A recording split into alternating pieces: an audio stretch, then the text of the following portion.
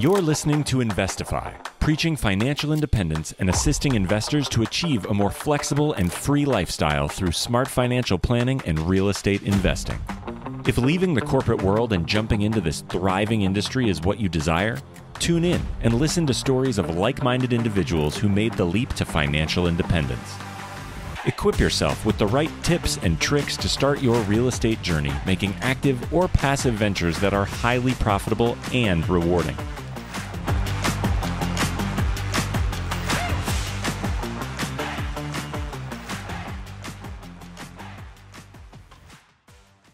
What's going on, everybody? You are listening to Investify.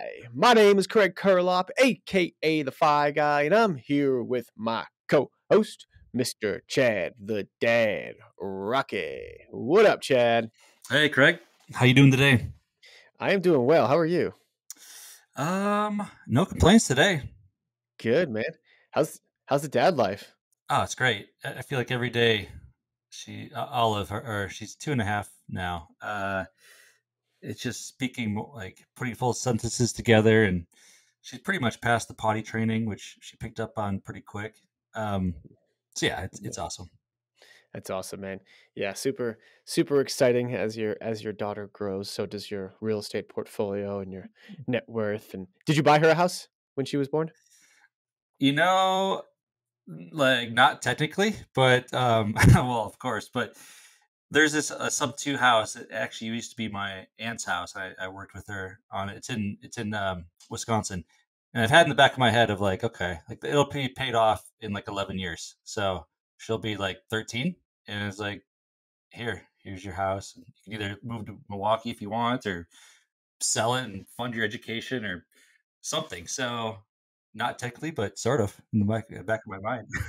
Yeah. You kind of had a house for her to just, that's awesome. And I know a lot of people do that, whether it's intentionally or unintentionally. I think like, if you just buy a house for yourself, quote unquote, when a son or daughter is born, and then, you wait 18, 20 years and it's probably going to have a good amount of, at least a couple $100,000 of equity in it.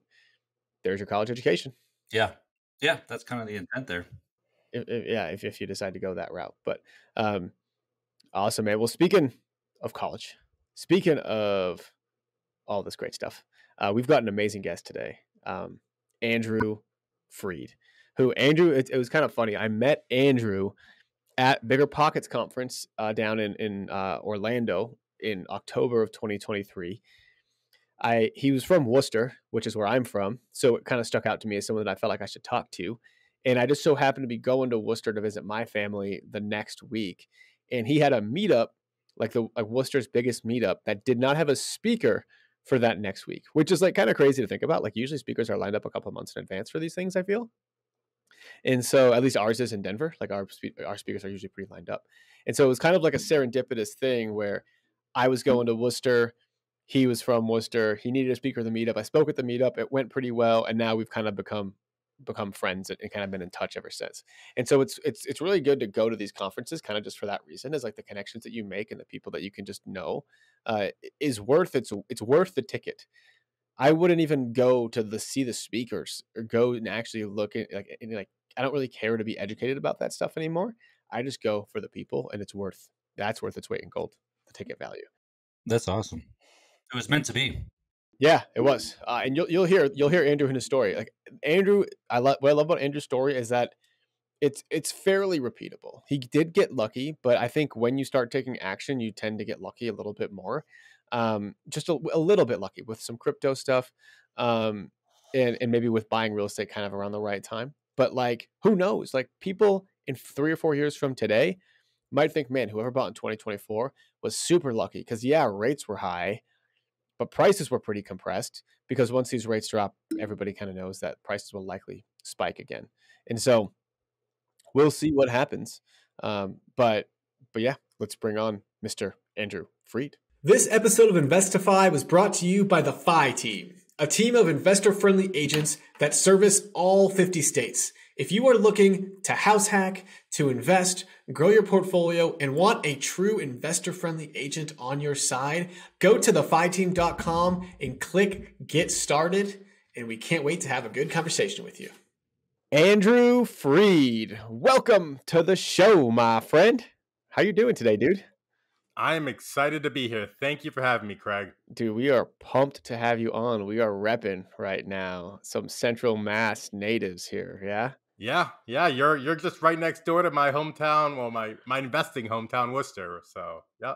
Chad, how's it feel, man? How's it feel to be outnumbered right now? I assume you guys are Patriots fans. Oh yeah. Oh, we Well, were. We were. Yeah, we were. Yeah. Now we're gonna wait a few more years until Tom Brady Jr. comes back in and maybe helps us Sounds out. about right. Yeah. I'm a Packer fan, Andrew, so from Wisconsin, but well, sorry to hear that. All right, Andrew. Well, speaking of Patriots, speaking of dynasties, speaking of greatness, why don't you kick us off where it all started with you and your journey towards financial independence? I'm happy to kick it off. So, it all starts back when COVID started. And I read Rich Dad Poor Dad. And I came to the epiphany that do I really want to work for 30 or 40 more years? Or do I just want to give it a shot right now? I'll go bankrupt and still retire in 30 or 40 more years. It's still such a long time horizon, right? So I did the normal kind of American dream where I got a good education. I got my master's. I got a good a six-figure job at a good institution. Got a nice swanky condo in the city, right? And I essentially made it. However, come around COVID, I really looked at my net worth and I came to the realization that it literally took me 10 years to save up $50,000. Before that, I mean, my net worth was around $250,000. $200,000 was in my one-bedroom condo I bought back in 2015. So I really saw the power of real estate and it just opened my eyes. I can't believe we're talking like pre-COVID is a long time ago. It just seems like COVID was yesterday. So it's amazing. Like I'm excited to hear your story of how quickly or how you took action, but it's just kind of funny to think of like I started pre-COVID and now here we are. I guess it is almost, well, basically 4 years ago at this point. But no, I'm excited to hear it. Yeah, what's funny is that like almost your time in real estate before COVID is almost your time in real estate after COVID, where like you bought your first condo in 2015, and I think it's funny looking at someone's overall net worth portfolio and looking at your 50,000 saved from your job and 200,000 from the condo, and it's good that you had that wherewithal and like even calculating your net worth. And so curious, like from the beginning, like or like what were you doing in your job? So I'm actually a grant manager at a research institution. So I help researchers primarily at MIT and Harvard submit grants for research. So I'm kind of the finance guy, do the budgeting, I do the applications, I make sure they follow the regulations. I'm more or less a project manager, which translated well to being successful in real estate. Because at the end of the day, to be successful in real estate, you really do need strong project management skills. 100%. Can you tell us a little bit more about that? Like what did you learn from your job that you think you could apply in real estate, and what is project management? So project management more or less is coming up with keeping people accountable, right? Coming up with a game plan on how to tackle a large project and set it up into small incremental tasks and delegating it amongst all of the appropriate parties, and more or less just, following up, ensuring people are on task, and ensuring things are done in a timely and urgent manner.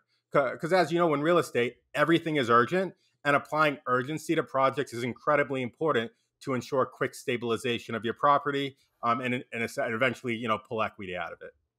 Did you enjoy that job? I do enjoy that job, and I still do enjoy that job. I have that job today. So. Oh, okay. Awesome. Oh, you're still working your W-2. I am still working my W-2. I own about 130 units. I self-manage 30 units. I'm a GP in 2 syndications, and I'm an investor-focused agent. I have 3 agents under me. So project management has served me extremely well, especially when it comes to time management. That's insane, bro. All right, you're just like you're dropping the little seed, the little preview, the sneak peek about what we're going to unpack here in the next hour or so. And so, all right, so you're working this W-2 job. You're still working it, but let's take it back to like 2020, right? Where you realized that the W-2 way maybe wasn't the way to really get ahead and build your net worth. And so you read Rich Dad Poor Dad.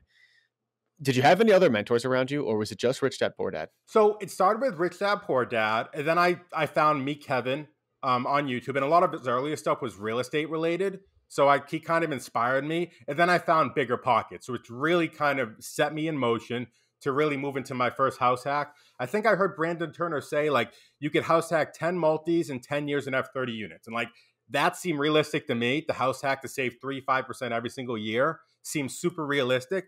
And that was my initial plan kind of going into real estate, was house hack 10 properties in 10 years and then sail off to the wind. So I'm reading between the lines here, but maybe not really. But it sounds like you probably started off in 2020 with a house hack.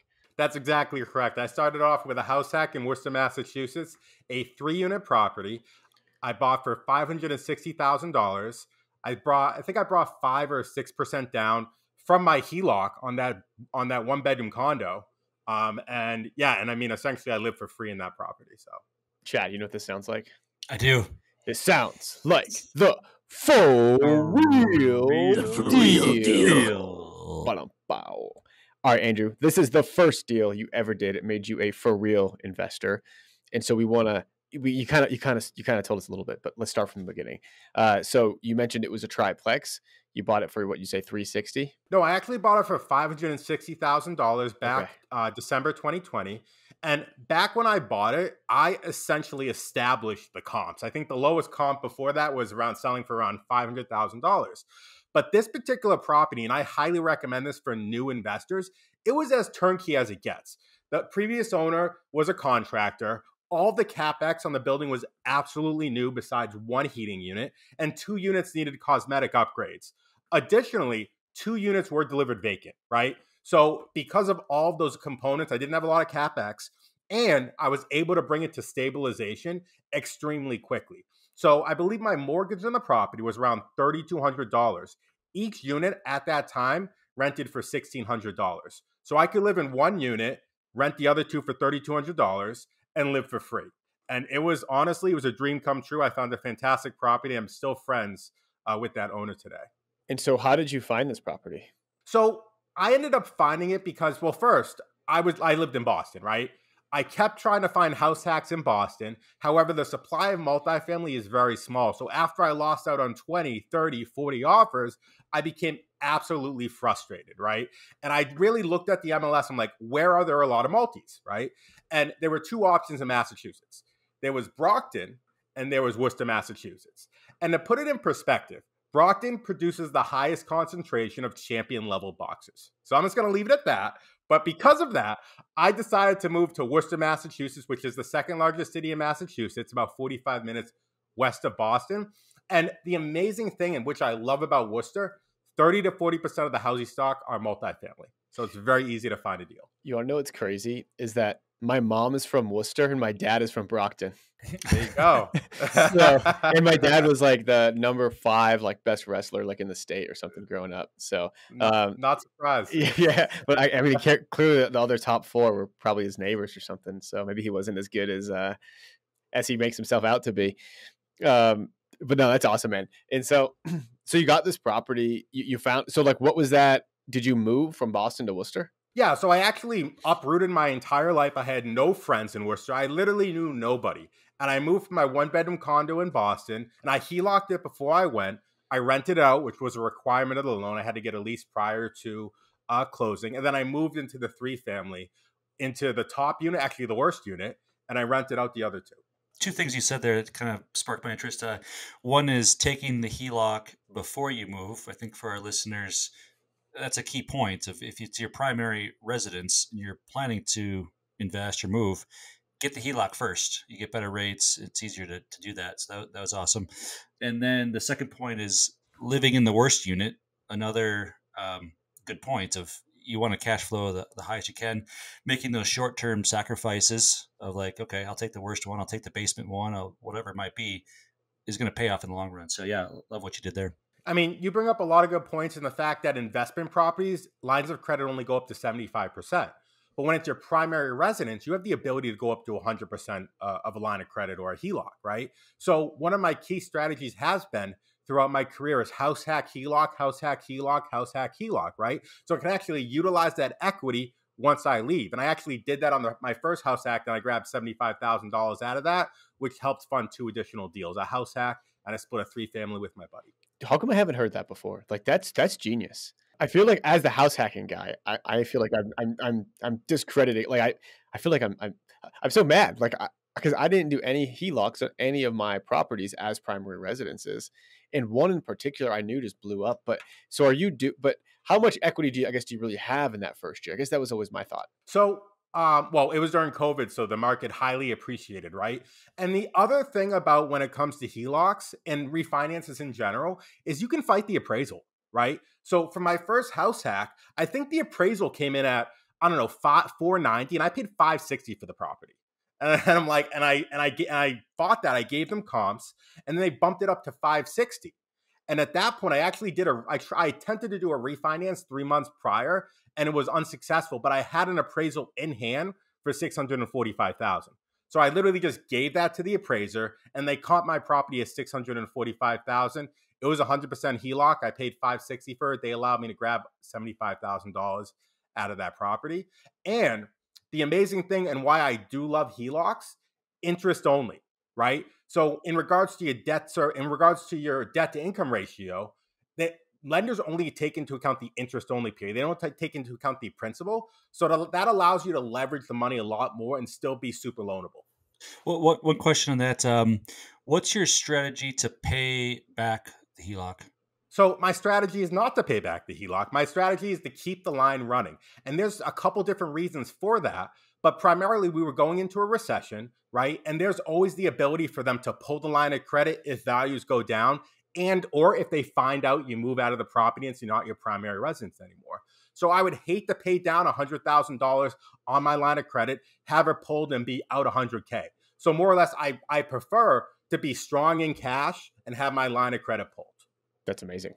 And so I want to talk a little bit about appraisal disputes as well, because I don't think a lot of people know about that. And so this can be done when you go under contract for a property you're doing. So if you're working out there with an agent that maybe is not as experienced, they may not know that they can dispute the appraisal. But I know that I've probably got a 50 or 60% success rate at disputing appraisals. Chad, I know you've had some success. Andrew, I know just based on the last story that you've had success. So it's not uncommon to dispute an appraisal. And I want to say one thing too, is that we went to get a HELOC on our primary residence. And one appraiser came in on Monday and gave us a value at, let's just say, like $890,000 is what they valued it at. And literally 3 days later, I didn't like that appraisal. And so 3 days later, we got another appraiser in there. They appraised it for 1.06 million. So literally like $150,000 difference. And so there's 2 points to that, is that one, it kind of just depends on the appraiser's day. Two, don't get so caught up in like what you think the house is worth based on the appraisal, because really it's just someone's opinion of value, and don't back out of a deal just because the appraisal comes in low. Yeah, I would say don't get me started on appraisals. I could go all day about them. But I will just echo everything you said of like, it's one person's opinion. It might not mean crap. Like you just don't give up. Like there's other ways. I think we've all, Craig and Andrew, have seen of just because one person says it, that's not the one all be all. Yeah, I mean, and just to add to that point, whenever I get a property under contract for myself or my clients, I always provide a comp package to the appraiser, showing where the comp's at, showing where the rentals are at, right? And out of all of my transactions, and I've done dozens and dozens and dozens of transactions, I think I've only dealt with 2 appraisal issues. So providing a comp package up front negates a lot of those issues. Additionally, when you're refinancing and you're doing a line of credit, the appraiser doesn't have a value to go off of. When you're buying a property, they go off of the offer value. But when it comes to a refinance or a line of credit, they go off what they think it's worth, right? So it's incredibly important when you do those kinds of funding opportunities, refinance or line of credit, is to give the appraiser a comp package and let them know where it should land. Totally. I love that, man. Awesome, man. And so you rented this, you bought this house for $560. Did you just use the FHA loan? I did use an FHA loan, yes. And because I think it was below the FHA allowed amount in that area, because like I said, I established the comps. I think I came in at like 5 or 6 or 7% down. All came from my line of credit. Okay. So you essentially funded this first deal all with like not really your own cash. I mean, it was your net worth, I guess, but not your actual cash. And you said your monthly PITI on that was $3,200. You were getting $1,600 a unit. So essentially you were living for free. If you had roommates, they were even probably, did you have roommates? I did not have roommates. Okay, so you were basically living break even for that first, the first couple of years or whatever. Um, what did you do when you moved out? So when I moved out, I actually turned the unit, did a cosmetic upgrade. I think I paid around $10,000 or $15,000. Just a normal cosmetic. It was all wood floors, so I just refinished the floors. I did LVP in the kitchen and the bathroom. Paint, put new cabinets in. Did Formica countertops, and I believe I rented that unit for $1,900. So, and currently the building brings around $5,600 in revenue. Wow, and still on that $3,200 payment. I think it went up a little bit because of taxes and insurance. Might be at like $3,600 now. Okay, but still, you're netting over $1,000 a month on this. Partially, probably because what was your interest rate on that? 2.375. 2.375. Oh wow! Yeah, That that's might be nice. the lowest I've heard. Yeah, that you're never going to refinance that one. No, and I'm never going to use an FHA loan again because that's my FHA loan. Unless I move 100 miles away, I think you get a second one if you move a certain distance. So.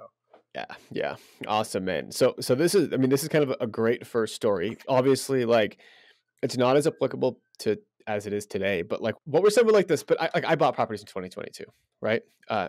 Like it was not it was still scary to buy in 2020, even though like looking back, it looked like, oh, the interest rates are so low and properties prices weren't so low. But like at the time, like what were you feeling?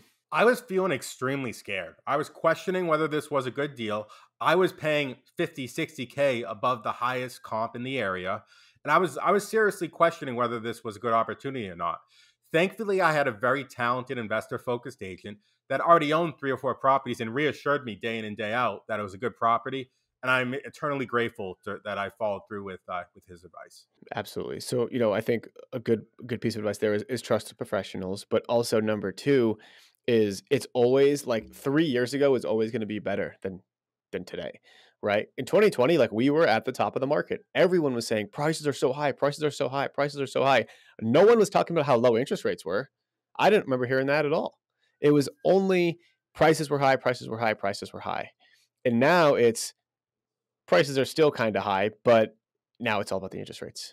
And not to mention the world was ending with COVID. Like you couldn't even go do showings, and there's always some reason or excuse of COVID, a war, a recession is looming, whatever it might be. There's an election year, all these things that people just talk about and watch the news on. But great to your point, like the best time to buy real estate was sometime in the past, and so time is on your side. Of you get in and you have time and you wait.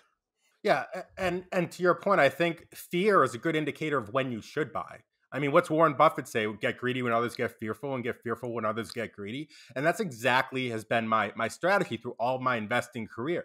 In 2023, everybody says that was historically the worst time to buy. Yet I purchased 100 units, right? And now I look like a genius because interest rates are coming down and all these properties are cash flowing pretty well, even at those high interest rates. Right. So I think if you sense fear in the market, if you sense hesitancy, I think that should be your indicator to buy and not listen to the noise. Yeah, because you don't have to go $60,000, $70,000, $80,000 above asking these days. You can just can get it at or below. You can kind of like we have sellers wrapped around our fingers oftentimes because they just don't have any buyers. And so like, yeah, the one downside is you got higher interest rates, but that's what's causing all these other great things to happen. So something's got to give. Andrew, one last thing on this property is what is it? So, it's cash flowing you a little over $1,000 a month today. What is your, like, how much do you think it appreciated? I mean, Zillow has it as $750,000. I mean, I would probably say it's worth a good $700,000. It's all the CapEx is completely in great shape. The only thing is there's one old heating unit, but all the units have been turned cosmetically. The roof is new, electrical's updated, plumbing's updated. It's honestly one of the gems of my portfolio. And so I just want to kind of like just recap, right? But because of that purchase you made in 2020, you now have this asset that's producing $1,000+ a month in cash flow. It's increased $150,000 to $200,000, certainly more than you would have saved at your W-2 job. And that's just one property, right? Imagine what happens when you multiply that by 2, 3, 4, 130, or wherever you're at. And so why don't you kind of tell us as to where you went after that first house hack? So after I went after that first house hack, I still had a decent amount of money on my line of credit. So at that point, I decided one of my mentors was putting a syndication together locally, 132 unit in Lowell, Massachusetts. So I actually took a $65,000 from my line of credit, which I was paying 3% on, and this opportunity was offering a 15% return, and I put it into that syndication. A year later, that syndication sold for an 89% return. So they gave me back my initial $65,000 and gave me, I think, a $60,000 check, which I transitioned into a 5-unit property that I split 50-50 with somebody. But my actual next multi that I bought was right across the road. This was 150 Ingleside. This was 151 Ingleside. I bought 150 Ingleside. It's kind of a funny story because the person that I bought the property from, he calls me up one day. He's like, your neighbor's trying to sell. He's knocking on everybody's door. And I threw on a shirt. I ran downstairs. I'm like, oh, you trying to sell that? He's like, yeah. And he told me the price. It was like $450,000.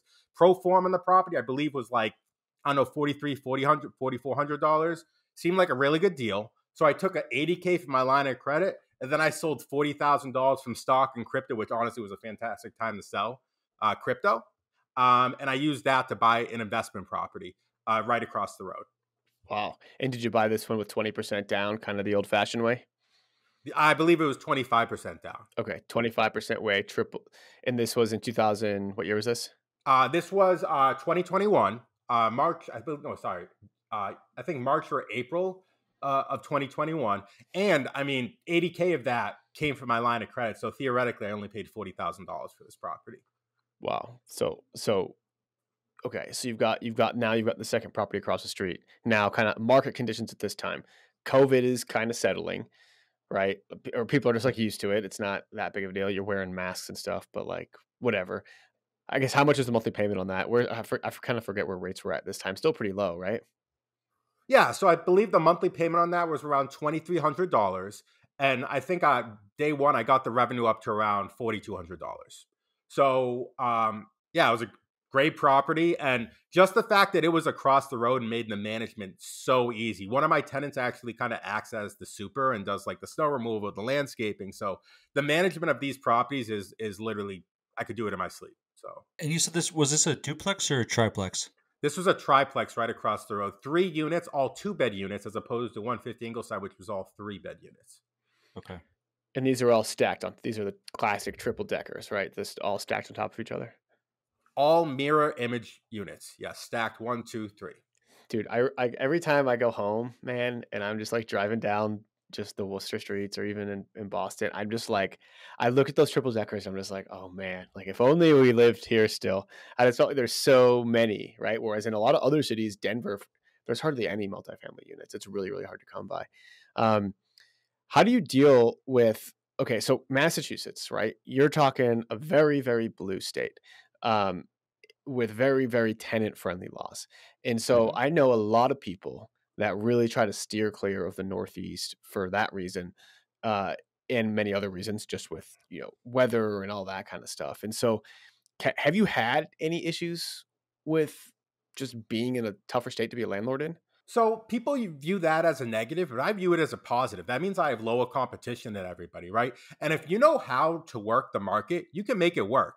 And that's exactly what I did. To be successful in Massachusetts, you have to have a high level of emotional intelligence. You have to be able to negotiate with your tenants. If that doesn't work, you have to be able to offer cash for keys, come up with some amenable solution. If that doesn't work, you simply hire an eviction attorney, give them the case, wait 4 to 6 months until they get out, And what I see from a lot of people who aren't successful in this day is they take this personally. Like it's business. Like what's the ROI calculation? Like, does it make sense for me to pay a tenant $1,000, $1,500 for them to get out of my unit 4 to 6 months earlier? Absolutely, all day. I could rent that out and get additional $5,000, $6,000 in revenue, right? So I think a lot of people who are successful in in tenant-friendly states, they have to have a high level of emotional intelligence and they have to be able to create win-win scenarios for everybody. Yeah, I love that. I think there's a lesson that from that for everything kind of that business owners and entrepreneurs do in life. Of if it's easy and there's no obstacles, then everybody jumps into it. Where you find success is doing things that is hard, and like for your instance of like, if you have the systems, you have the lawyer, you have the process in place and you're comfortable with it, maybe there's a couple of hoops, but that's going to lower your competition and you're going to crush it. I think that applies to many things in life. Yeah, I mean, and I'll just give you one really quick example as well. Later on in my investing career, I bought 60 Providence Street, which is a 6-unit in Massachusetts, all 4 quasi 5-bed units, right? So it's a massive building, 8,000 square feet. We got this building from a wholesaler for $1 million. Day one, it appraised for $1.2 million. The issue there was it had a rough tenant base, right? So day one, we had to deal with 2 evictions. I will deal with 2 evictions all day to make $200,000. That's the easiest $200,000 I can ever make, right? So I was willing to deal with problems other people weren't willing to do. And as a result, my net worth is $200,000 higher. Absolutely. And that's what it is, right? Is people will pay to have their problem solved. And that's what that seller did. Or that's, the wholesaler found the seller who had a problem, took it at a discount, probably took it at $950, sold it to you for $1 million, and there was still so much meat on the bone, for you. And so like when that property was all stabilized, how did it look like from a cash flow perspective? We are still currently stabilizing the property. We actually just finalized our last eviction over there. But once stabilized, each unit will rent for $2,400 times 6. I mean, what's that? 13,000 in revenue, and we paid $1 million. It's like that, the 1.3% rule, right? So the thing's going to cash flow like a bandit once we get it stabilized, which should be in a couple months, hopefully. That's amazing. And so how did you grow and scale, man? So you were at your house hack. You got your house hacked. You got the one across the street with the HELOC, in your crypto and all that. And so like, how did you go from, I mean, we talked maybe about 8 to 10 of your units. How do you go from that to 100 and something? I more or less just did the bigger pockets recipe. I listened to all the podcasts. I ended up finding a mentor who owns hundreds of units, and I became his student because I brought him value. He was actually looking for somebody to start a meetup in Worcester, Massachusetts. So I went out of my way that weekend when he told me about this to research 5 or 6 venues, put together pricing information, get pictures together, send it to him on these being fantastic venues for the meetup, and he actually decided to allow me to host the meetup. So I hosted a meetup in Worcester, Massachusetts. I also brought my mentor value in the form of becoming an investor-focused agent on his team and bringing him commissions, right? So because I brought him value, every single time I ran into an issue, he was a 2-minute call away, right? And he could give me, he could resolve my problems in literally 1 or 2 minutes, which without him, it would take me days to resolve, right? So leaning on somebody who's actually where you want to be at is incredibly important, right? So that's kind of what's got me started and really allowed me to scale. And also joint venturing. Once I kind of started to move into the bigger commercial properties, I decided to joint venture because those are much more easier to refinance your money out because it's based on the income approach and not the sales comp approach. So it's way easier to provide value, to bring up value on those properties as well. This episode of Investify was brought to you by the FI team, a team of investor-friendly agents that service all 50 states. If you are looking to house hack, to invest, grow your portfolio, and want a true investor-friendly agent on your side, go to thefiteam.com and click Get Started, and we can't wait to have a good conversation with you. Could you just dive a little bit more into like joint venture, maybe taking a step back for listeners of what that is and what that structure looks like? Absolutely. So in my investing career, my first 10 units I purchased with house hacks with my HELOC. At that point, I decided to move on to commercial properties. And when you're doing a joint venture, that more or less means you're buying a property with 2, 3, 4 people with normally like under an LLC, right? So my first joint venture was a 5-unit, 35 Uppsala Street in Worcester, Massachusetts. And I actually used those profits from that syndication I sold, and I split that 50-50 with somebody. And then we got we set up an LLC, we got a commercial lender, and we closed on the property. And that property, honestly, was one of my best performing properties as well, which I'm happy to talk about. Wow. And so how do you decide on who to joint venture with? So the key to figuring out who's the ideal partner for you, is figuring out what are your weaknesses and what are their strengths, and joining forces with somebody who makes up your weaknesses. So this particular person I met at a meetup. they are very good with talking with contractors, with talking with tenants, with dealing with CapEx and renovation. And I'm really good. Obviously, I have a project management background. I'm really good on the computer. I'm really good with leases. I'm really good with administrative items. I'm really good with working with banks, right? But I'm good at it, but I don't like dealing with that other part. So I thought to my mind, like, who is really good at the components I don't like doing? And my partner, Zach Gray, came to mind. I called him up about the deal. He said, let's freaking go. And we bought the property, and it's been a fantastic investment. And so you guys split everything 50-50? You split, the money, the investment 50-50, the profits 50-50. It sounds like the workload is split 50-50. That's exactly correct. That's exactly what we do. And Zach Gray is actually my partner today, and we do it a little different now that we kind of raise money from investors. But yeah, I mean, that's kind of how we set up that structure. 50-50, 50% cash, 50% responsibilities. And it's worked out great. So I always see joint ventures working in two separate ways. I see them working kind of how you mentioned, where like roles are split, everything is split 50-50. But I also see it in the way of there's a hustler and there's a capital provider, right? Have you done the latter where someone is providing the capital 100% and you're not providing any, but just all the work? That's exactly correct. So, my first 10 units was with my own money. My next 20 units with the joint ventures. And at that point, I ran out of my own money. So I decided to kind of raise money from investors, and I was the person that brought the expertise. I was the person that found the deal. I was the person that stabilized the property. And what they brought was they brought capital, right? But because me and my partner are doing the sweat equity component, we get a piece of the pie. And that's really how I expanded from 30 units to 130 units in about a year. So how do you realize, or how do you even ask for money for investors? Like how do you have that confidence to go ahead and do that? So initially it's awkward as hell. I'm not going to lie. It's extremely awkward. But the more you do it, the better you get. And you really have to come from the mindset as you're offering people opportunity and you're not trying to sell them anything. Like, I'll give you a quick example. My mother, she has her money in her 401k. Her wealth provider gives her it's been a 3% annualized return in the past 5 years, which historically has been the best bull market in history. Like, that's a horrendous return. Like, I went to her, I'm like, I can give you a 10% return on your money if you let me borrow it, right? She took that all day. It's a 7% difference, right? So it's all about presenting it, finding opportunity and presenting it to people who don't have those opportunities in day-to-day life.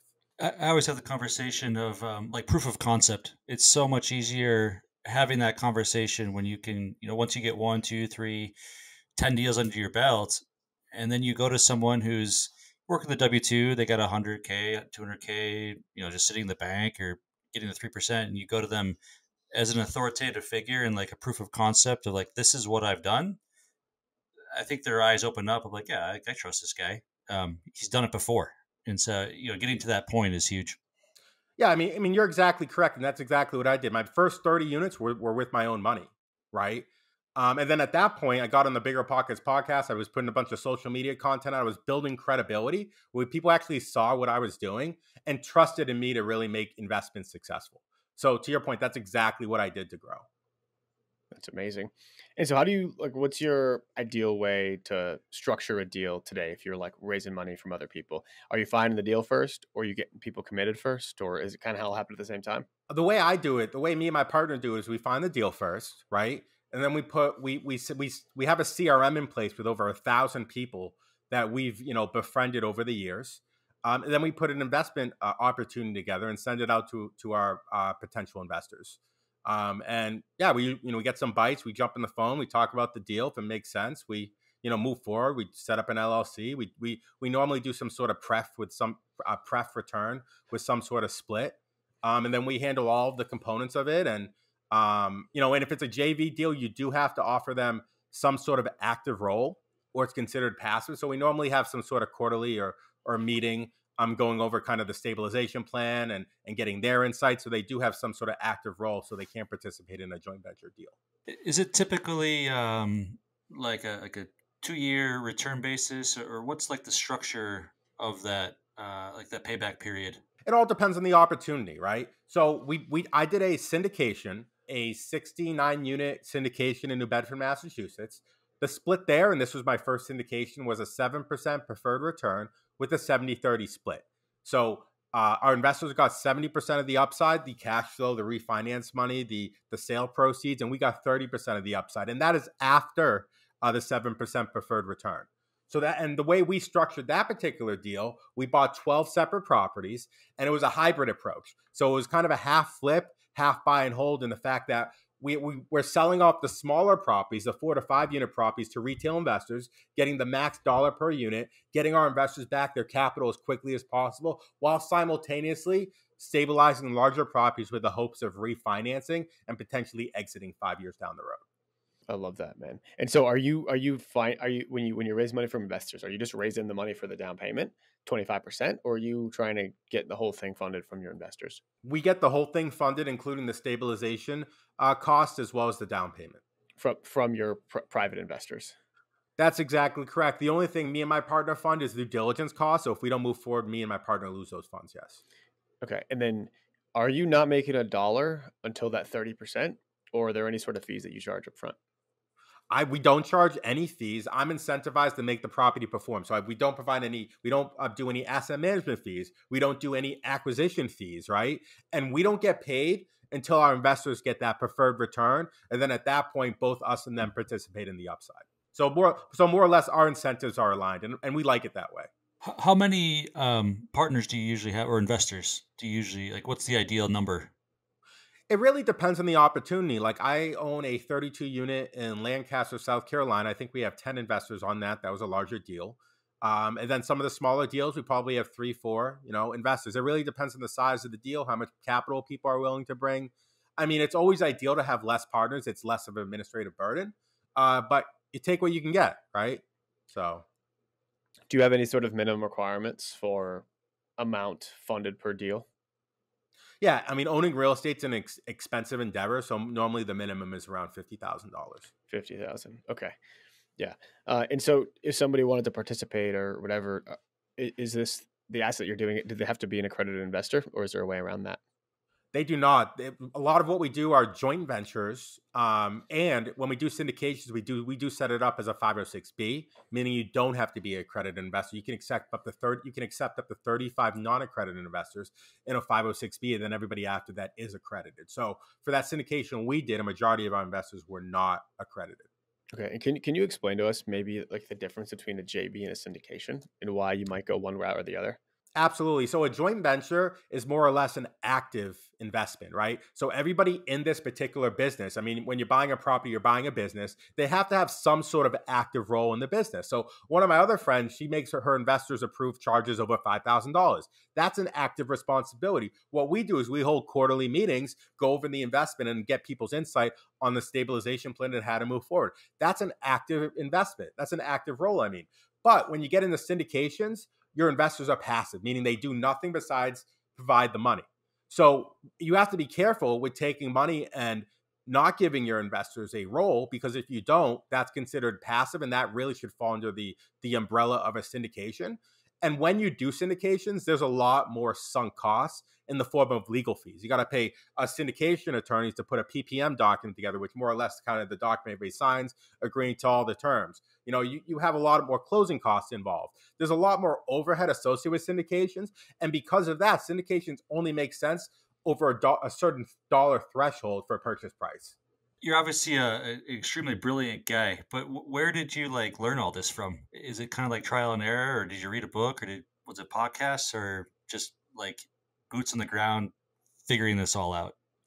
I think I've listened to over 600 or 700 Bigger Pockets podcasts. I've listened to multiple podcasts every day for the past 3 years. I've read over 150 real estate books. I do the Miracle Morning, so I read 10, 15 pages a day, which add up to a lot of books over the years.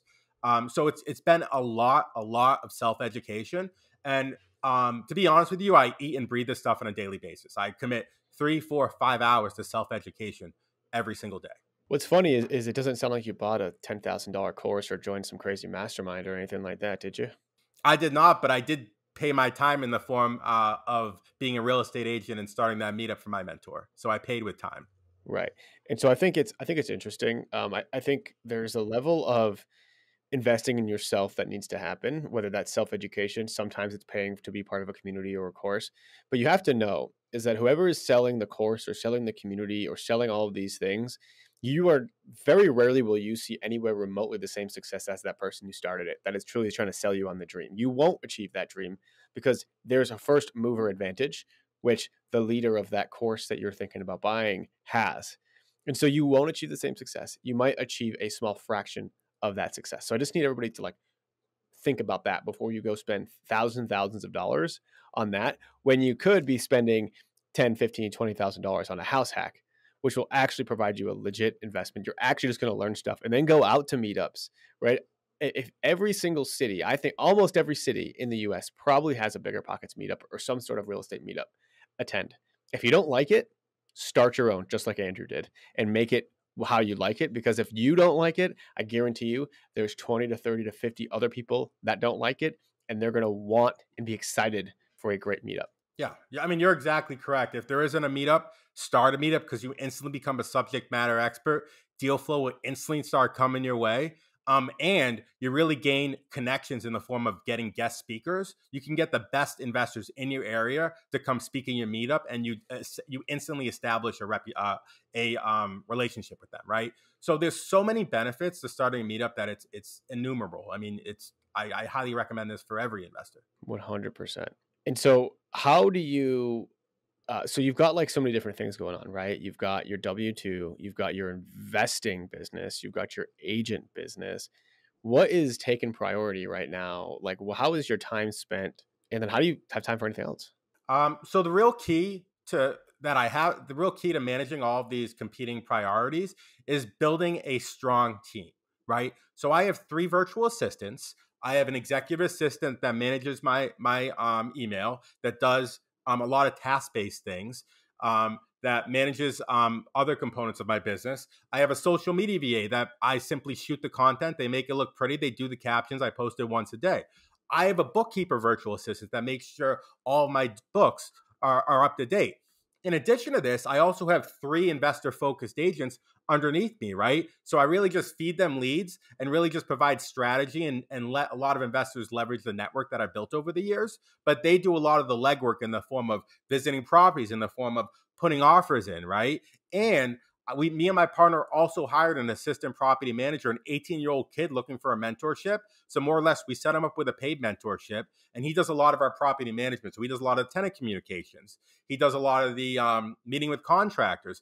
He even does real estate things for me. You know, if I want to show a property, if I want to do a smoke certificate, if I want to set up an appraisal, he does that for me, right? So I'm really good at figuring out what takes up the most time, what takes the most energy from me, and who can I put in that seat to take that responsibility away from me. I love that. The delegate, the project management piece, right? I mean, it's still coming into play, just kind of like at a higher level and kind of like your whole life. And so that, I mean, so your story, man, just to kind of recap, right? It all starts with a house hack in 2020, a triple decker in Worcester. You continue to, invest, maybe get a little lucky with crypto and all that kind of stuff, but that's okay. Like, I don't think luck really exists. I think you have to play to get lucky, and most people are just afraid to play. And so kudos to you for not being afraid to play. You took what you had, you bought more real estate, you grew into JVs, that now you're kind of doing more syndications, doing bigger stuff. And so are you still house hacking every year? I am. I'm in my 2nd house hack right now, and I'm already pre-approved for my 3rd house hack. I have a property under contract. Unfortunately, mid deal, the seller didn't want to sell anymore. It was a 4-unit with an illegal 5th, so it was like an ideal house hack. So I keep poking the seller like, "Hey, take my offer." But I am actively looking for another house hack. Yeah, totally. Yeah, and so what I think is funny with all this stuff is you have all these trends and these gurus that kind of come and go, right? Where it's like, Burr was really popular a little while ago, and then medium-term rentals and short-term rentals and mobile home, whatever. Like syndications was really popular a couple of years ago when rates were low, but like one thing that just kind of stays the whole time is the house hack. Like, Andrew, you're beyond house hack. You don't need to house hack anymore, right? But it just makes sense. David Green, he still house hacks because it makes sense. Chad, are you house hacking? I'm house hacking. Chad is house hacking. I am still house hacking. Like, house hacking just makes sense. And so you don't need to, the house hacks that I'm doing now, or I do now, is not necessarily like, I didn't run the numbers on it. It was a pure happiness play. Like, it was a house we really loved, but it had some extra space. We're renting it out, right? And so whatever you're doing, if you're not house hacking, you're being wildly inefficient. I think it all starts with that, and then you grow your other strategies as you become more and more experienced. Building wealth is all about having a strong offense, but is also about having a strong defense, right? You're not going to get wealthy if you make $10,000, $15,000 a month, yet you spend $10,000, $15,000 a month. But you will get wealthy if you spend $2,000, $3,000 a month and you make $15,000 to $20,000 a month. And that's exactly how I was able to scale and able to buy all this real estate so quickly. Is I live like a college student and I buy real estate like nobody else. So that's how I've been able to kind of scale so quickly. Andrew, I don't think we hit on this, but tell me, what's like your family life like? Are you married? Do you have kids? I am single. I don't have kids, right? So I'm doing this while I have all this available time, right? So I've committed all of my time over the past 3 years to do all of this, and I'm not at financial independence yet, but I'm really damn close, right? So 3 years of hard work, 3 years of determination will create the life that everybody dreams of for the next 50 years, right? So I'm really looking forward, to your point, to starting a family, to getting a relationship. Now that I've kind of built the wealth needed kind of for the rest of my life. Yeah, and that's the ticket right there. Like if you're listening to this and you're single, and by single I mean unmarried. I don't care if you have a girlfriend. Like if you are unmarried, then now is the time to be like boots on the ground, nose to the ground, nose to the grindstone. Get off Netflix, get off Tinder, get off of whatever, OnlyFans, right? Like stop doing that stuff that's not taking anything bring anything to your life, and like be able to provide something for your future. Cause like Andrew, I'm just saying, whenever the lucky gal that you meet is meeting you, like I'm imagining that you're probably gonna be able to provide for her, and that like she probably won't need to work. When you have kids someday, she'll probably be able to stay home. You'll save on daycare costs. Your kids will actually have a mom 24/7 and not some nanny that's getting paid a crazy amount of money, right? And like that to me is just so valuable, and that's what you need to be doing. Listening to this, Couldn't agree with that more. I guess I said it once before, and I think we all have the same mindset. But just the short term sacrifice of, I mean, look what you've done in literally 3 years. It's insane. Like you're in your house hacking, right? You're probably working 12, 14-hour days. It's not comfortable. It's not easy. But if you can think about like sacrificing 3, 4, 5 years to be able to retire and then get your time back and do what you want to do. I think our generation is, maybe I surround myself with people, but we always talk like, it seems like our generation is a little bit more onto this than our parents' generation, where they're like, we're proud to work 40 years at the same job and work till they're 65. Where I always like, there's other ways to do it. You don't need to do that. So it's just incredible what you've been able to do in 3 years. yeah, I can't say that more. And also, I don't want to just, obviously, we're three men on the show right now, but I don't want to discredit, like, if you're a woman listening to the show, the same thing totally applies to you. Is like, get, like, while you're single, while you don't have family obligations, like, family takes up a lot of time. So use that time kind of that you're getting back right now wisely to build so that your family in the future can be provided for. Awesome, Andrew. Well, again, man, your story is super inspiring, especially because it just happened in the last few years, right? You kind of started during COVID in a place where you feel like it's probably harder to get started. Massachusetts is expensive. It is the taxes aren't great there. The landlord laws aren't great there, and so there's so many obstacles that people say, "Why would you want to invest in Massachusetts?" Myself included. But you still figured out a way, and so I guess, like, what's next for you? So I'm trying to close on 100 units this year. That's my goal. I believe we have 30 or 40 units under contract right now. So things are definitely moving along. We're only a month into the year, so maybe I should up my goal. And my eventual goal is I would love to travel for 6 months out of the year. I would love to help 10,000 people reach financial independence. I would love to write a book, and yeah, and provide syndication opportunities to people who don't have opportunities in real estate. So that's kind of my big vision for where I see my life going. I love that. Where do you want to travel to? I would love to hit up Tokyo, Japan. I always wanted to hit up Tokyo. Definitely India. I like their whole culture. I mean, all of Asia. I want to buy a condo in Thailand and be like a snowbird in the winter. Like go there in the winter in Mass and come back to Mass in the summer. There's just so many places I want to visit. I actually just came back from Peru and from Stowe, Vermont at a GoBundance event. So that gave me a little taste of travel, and I want a whole lot more. Awesome, man. I love that. Cool. Well, anything else you want to add before we head into the final part of the show? Thanks, Craig. That was a fantastic question. I think the really important thing I want to really mention is ignore the noise. Like, don't listen to the news. Don't listen to, don't listen to people not in real estate. Like, keep your head down, focus on your daily actions, and you'll be surprised where you can get, in a very short period of time. I love that. I say that exact same thing. Like, just again, go back to my parents. They love Fox News and sitting down and watching all that crap. And I just turn it off. Like, read a book. Like, there's so many things you can do in life and so quickly, rather than focusing on world events and uncontrollable things. So yeah, it's awesome. Yeah, I mean, to your point, one of my favorite speakers, David Osborne. He's the founder of GoBundance, but he has this concept where it's world one, where it's everything you can control, and world two, where it's things you cannot control. You got to be in world one as much as possible to truly create the life you want to live. Totally. And I know, like, my mom and stuff, she really loves like TikTok. Funny for like a 60-year-old lady. And I find that when you're on TikTok and there's a lot of fear mongering on TikTok. And so you got to get off of the apps, get off of that stuff. If you're on Instagram or TikTok, it should be because you're producing content for your business. Or if you are consuming content, it's to generate ideas for your business. It shouldn't just be because like you want to consume content.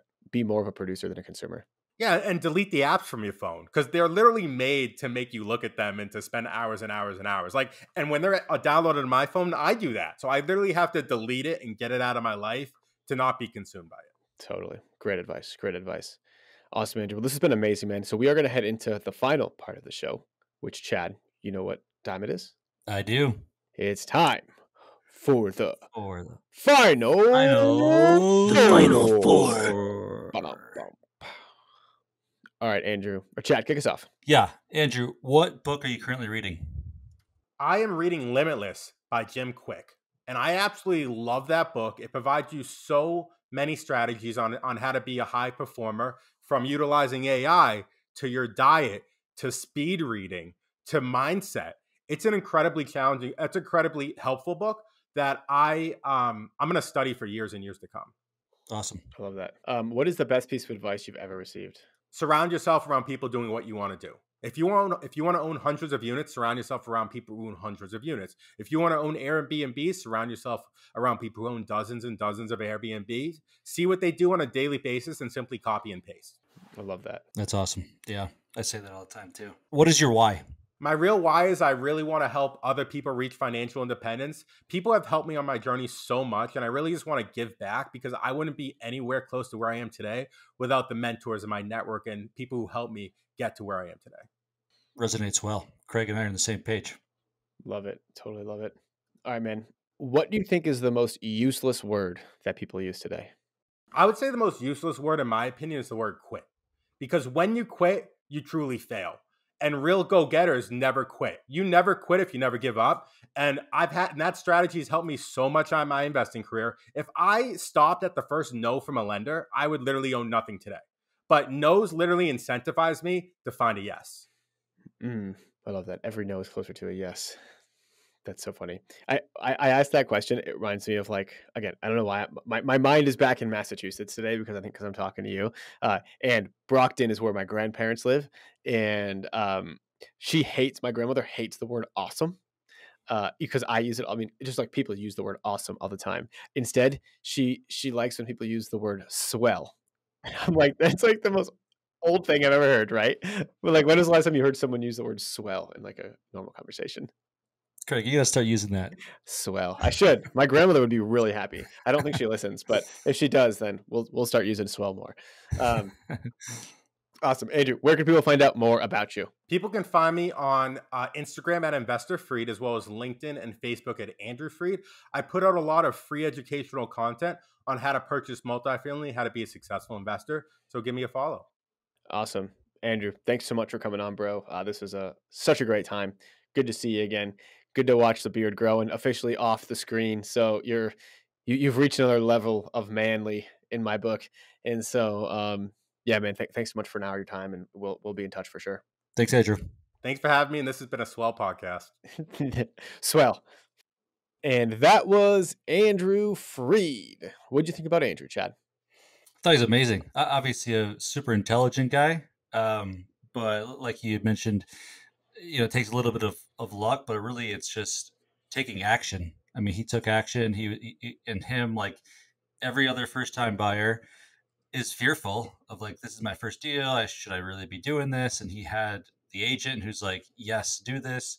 And now look where that's brought him in just basically 3.5 years here. So yeah, I thought he was an amazing guy and super intelligent and just a go-getter. Yeah, so it was a swell episode. And I think like one thing that I know I feel this way when I see some of the people that I first helped house hack a few years ago now start scaling and doing, bigger things, getting more properties, all that kind of stuff. Like it's kind of like a proud dad moment of like, oh, look at them. They're like growing up and they're out there crushing it now. And so I would bet that Andrew's real estate agent, who I'm sure he's still in touch with today, probably feels a very similar way about Andrew. And so, yeah, I mean, I think the moral of the story is that like the first one will be scary. 100% of the time it will be scary. It's unknown. People around you are going to tell you that you shouldn't be doing it because the people around you, when you're first getting started, are likely not real estate investors. They're likely not people that have felt this route. They just heard the bad stuff on the news, which, hello, the news makes a lot of money posting horror stories and bad news and fear mongering. And so instead of surrounding yourself with that, surround yourself with people that are actually investing. Surround yourself with people that are building the wealth and the lives from themselves that they truly want. And then, take advice from them, not like your mom, your dad, your uncle, whatever, if they're not where you want to be. Yeah, 100%. I literally just had that same conversation yesterday with a buyer who's buying their first. And they said, like entrepreneur mindset, but all their friends look at them like the ugly duckling and like question what they're doing. And they're in a position where they don't really care. Like they're doing it, like they're all in on it. But it's just funny because that's the same way my friends are. Greg, I'm sure a million people who are, when you were first getting started, was like, that's stupid. Like, we're just going to work our 9 to 5, be comfortable. But that's not the people who get ahead in life. Yeah, I'll never forget. I was talking to one of my friends from home, and I told him it was probably like 23, 24 at the time. And I was like, yeah, I'm going to retire by 35. And he was like, no chance. And I was like, yeah, I'm going to do it. And then I was able to retire by 27, right? Just after a few house hacks. Of course, I didn't retire because I wanted something. I don't know. I don't mind what I do and I like it. But just kind of like knowing that, all right, like this is possible. And so I had to, and I'm still friends with that dude today. Like we're still good friends, but, and he probably doesn't even remember having that conversation, but I remember it because it was kind of like a challenge to me. And so you are going to be around a lot of people that are going to be naysayers. You got to get away from them. Not like you can still be friends with them, but you got to go find new people to really surround yourself with and to people that you want to aspire to be like. And then, your net worth will grow. 100%. Awesome, man. Cool. Well, if you haven't already, guys, it would be tremendously helpful if you could please leave us a rating and review on this show. Go to Apple iTunes, type in Investify. The more reviews, the more things we get. It just allows us to get on better guests, to keep this show going, and to just to continue to have fun in here and keep bringing you guys a ton of valuable content. And so, with that being said, you can follow me on Instagram. I'm the Fi Guy. Chad is Rocky the Realtor on Instagram. And we will see you next time. That's it for this episode of Investify. We hope that these nuggets of real estate wisdom lead to more savvy financial planning and a clearer path towards financial freedom. For more content like this, subscribe to the show at investify.com. Don't forget to leave a rating and share it with your friends. Together, we can transform more real estate newbies into successful and clever investors. Thank you so much for listening. See you on the next one.